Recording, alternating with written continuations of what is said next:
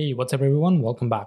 So in this video, we're going to go ahead and get started with setting up our Selenide project in our machine.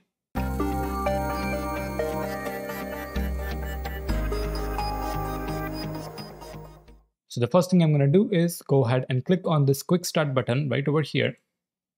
So setting up Selenide is actually quite easy. All you need to do is when you create your Selenide project, you simply have to add these lines in your pom.xml file, specifically if you're using Maven. For Gradle, you're going to have to add these lines. But in our project, we're going to be using Maven. So I'm going to copy these lines.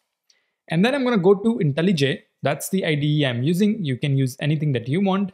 In my case, I've noticed that using IntelliJ is actually quite easy when you're setting up your test. So I'm going to click on New Project. And here I'm going to select Maven, because that's what we're going to be working with. And I'm going to go next. And then I will add in my project name.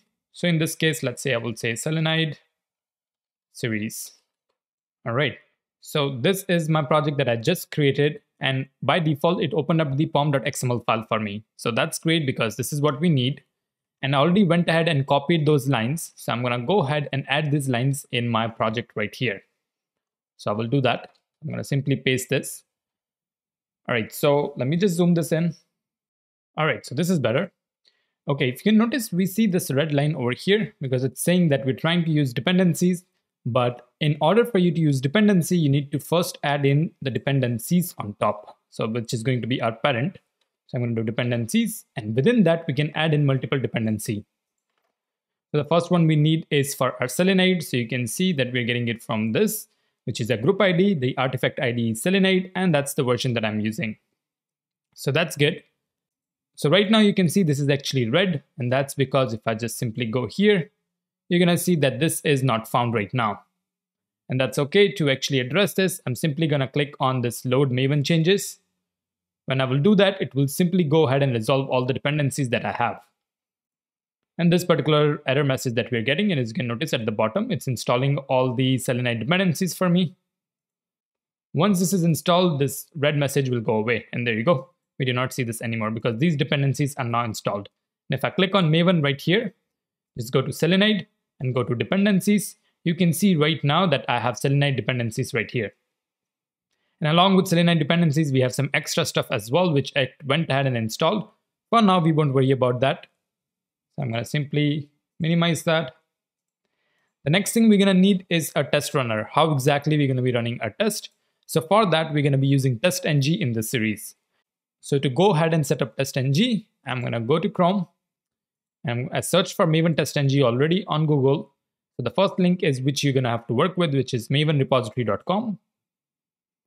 And then right here, you can pretty much use any version. Let's say if I want to go with the 7.5, instead of going with the latest, I'll just go with a little bit old one. I will just copy this. And then I'm going to go back to my IntelliJ. And as part of my dependencies, I'm going to add in this another dependency. And I will save this as well.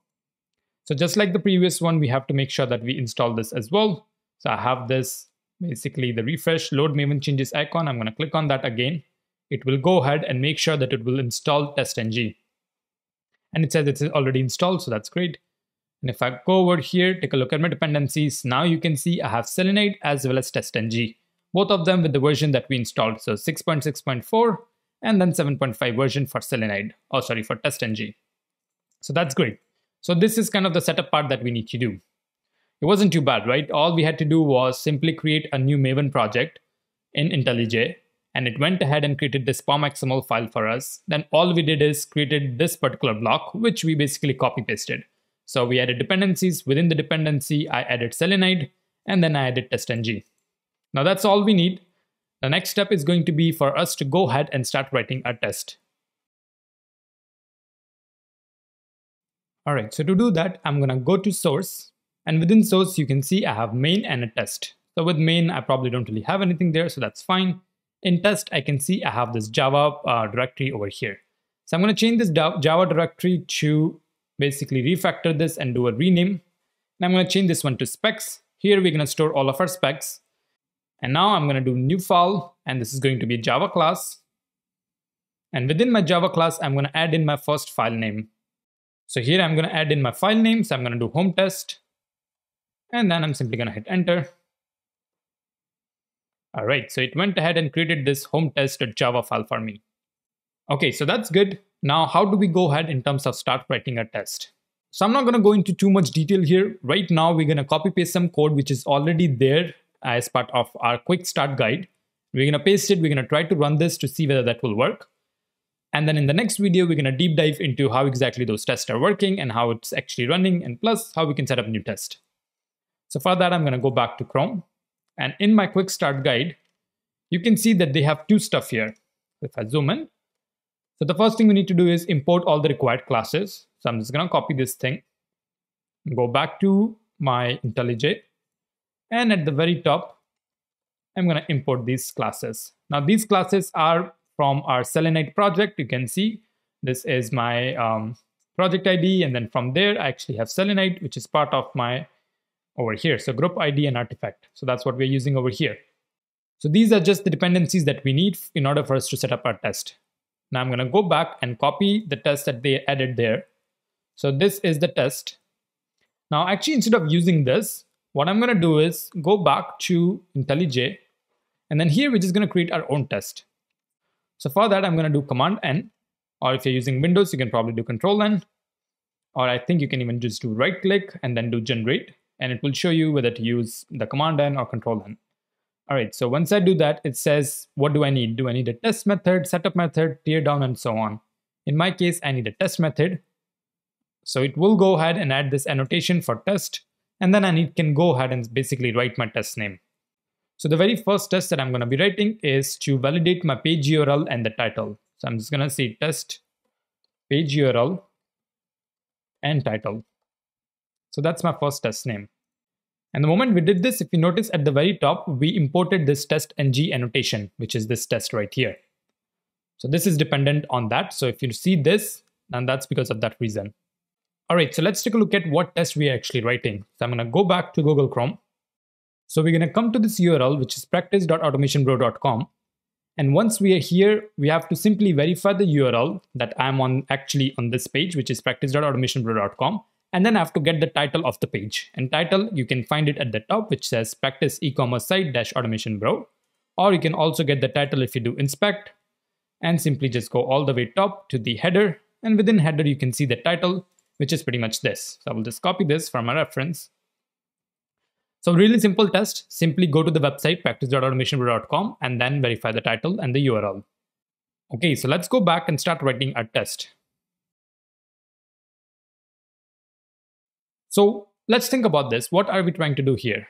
The first thing I'm doing is I want to go ahead and open my URL, right? I need to open that particular page or that URL. So in Selenide, if you want to open a particular URL, all you have to do is just type in open. And the moment I do that, you can see I'm getting all this methods over here, and it's giving me options of what I can put it in. So I just clicked on open, and then here I need to pass in my URL. So the URL in my case is going to be practiceautomationbro.com. So that's what I'm going to add in here. All right, so that's my URL that I've just added it in over here. So what this will do is it will go ahead and open up my URL. So we can test it out. I'm simply going to click on this arrow button here, which is for play. And it says, okay, do I want to run this test? I will say, yes, I do. So this will go ahead and open up the Chrome driver. You can see right here. And then right away, it actually went ahead, opened up the URL, and it says the test passed right over here. So how easy that was, right? I did not have to set up any Chrome driver because by default, Selenide took care of that for me. And the default browser with Selenide is actually Chrome. So it went ahead and installed Chrome driver. And then at the same time, it opened up the Chrome for me.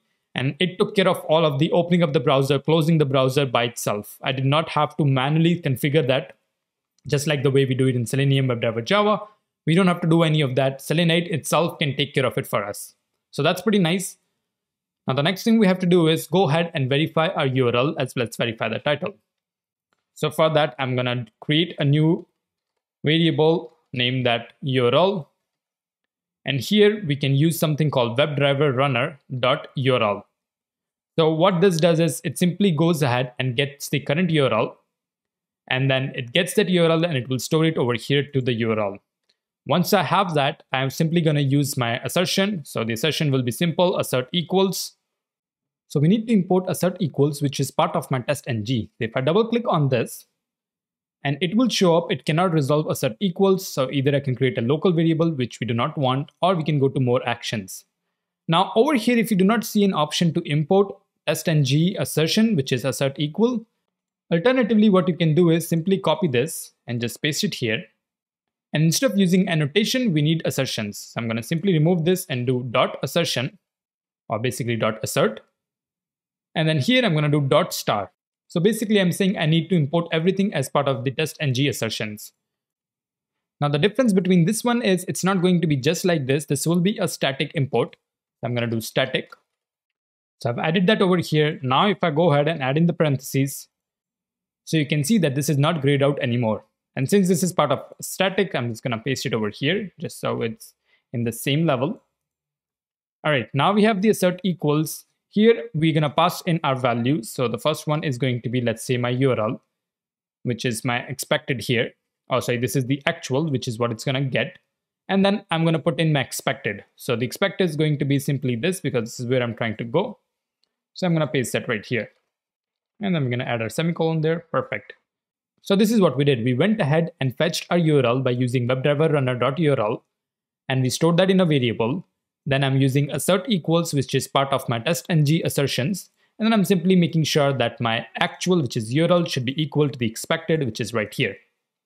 Let's try to run this to make sure this still works.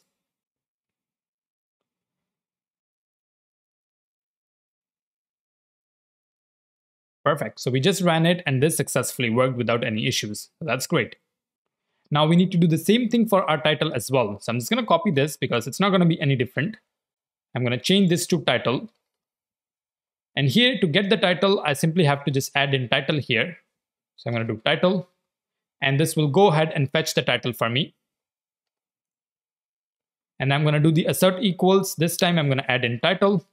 And then I will add in my expected title, which I already copied before. So I will paste that over here. Perfect. And that's it for my assertion for my title as well, along with my URL. So I'm going to run all of this together, and these ones should work without any issues.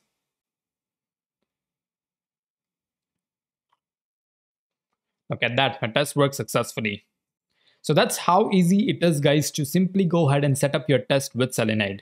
Literally under 10 minutes, we went ahead and set up our project with Selenide. I did not have to worry about setting up any Chrome driver. I did not have to worry about like opening up my browser, closing the browser, and so on.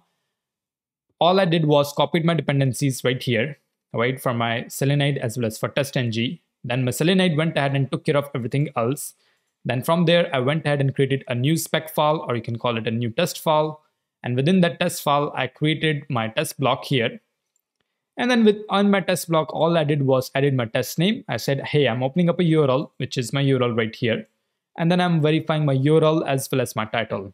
So for that, I use this method, WebDriver runner.url. And for title, I simply add in the title right here. If you're wondering how come I knew about these methods, well, this is part of the documentation. There's nothing that I did over here. You just simply go up, go to the documentation. And while they do not have the best documentation, and the reason behind that was this is going to be exactly same as what Selenium WebDriver does. They only added in additional APIs, which you can take advantage of. So here, if I went to API and just search for, let's say, the URL, you can see that in order to open the URL, I have this thing, which is open string URL.